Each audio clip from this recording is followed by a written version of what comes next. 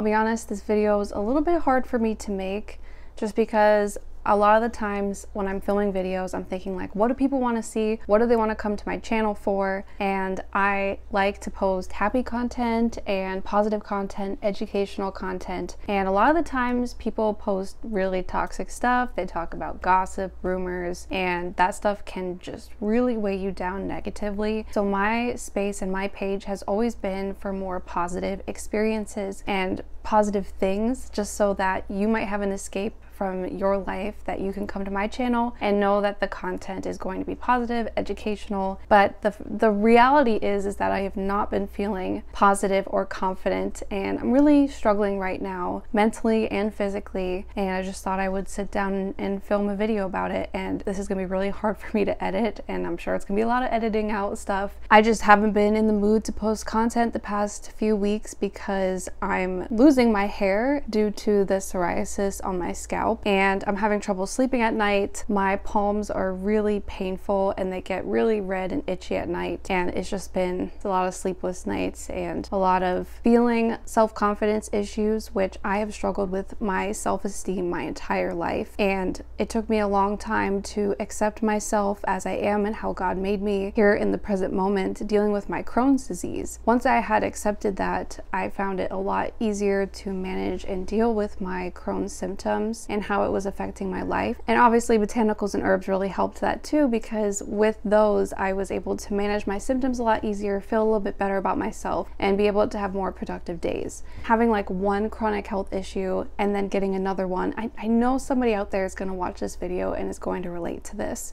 And that is my main motivating reason for why I'm filming this video. I was not expecting to also have to deal with psoriasis. And it's hard because I haven't talked to many people about it and how it's been affecting me. I went from washing my hair every 3 days to washing it once a week, just because when I wash my hair comes out in chunks, like it just falls out. I've never been one that's been like super attached to my hair. I get the, balayage highlights to it maybe like twice a year, and that's basically it. But having these bald patches and having everything red and inflamed and itchy on my scalp has been really frustrating. And maybe you can't tell right now based on the way my hair is just thrown up in a ponytail and the angle of the camera and stuff like that, but I've lost a great deal of hair. I mean, there's like nothing left in my ponytail at this point.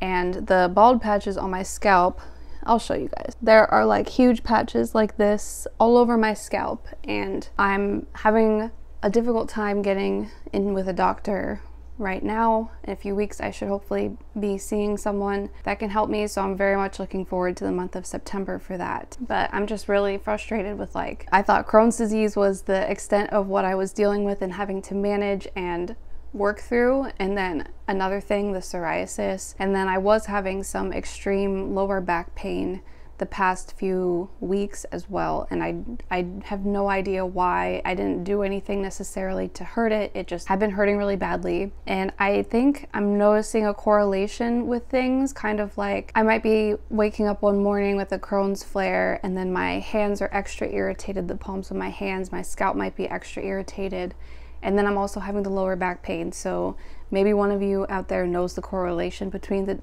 the three of those things, and if you do, let me know. I'm assuming it's definitely due to like a very overactive immune system.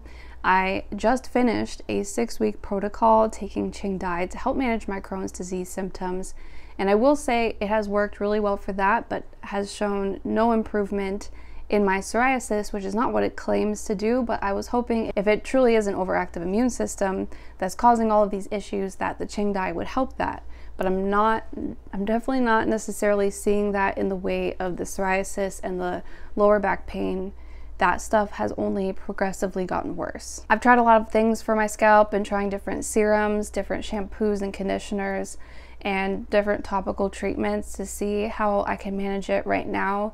And it's like, I know when I go to a doctor, they're gonna just slap me on a medication to try to help it. And I definitely don't want to go that route, but it looks like I'm going to have to at this point, because it is affecting my day-to-day life. It's affecting my quality of sleep, and I would do pretty much anything to help it get better at this point. And I hope you can understand where I'm coming from with this content, because it's been really hard for me to film content when I am feeling really low, really depressed, and just going through the motions of day-to-day life at this point just to get through until I can see a doctor. I love and appreciate this community so much, so I just wanted to be open and honest with you.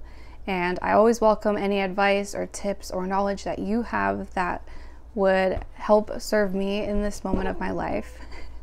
My cat definitely knows when I'm feeling upset. Anyway, I love you guys, and there'll be a new video on Friday.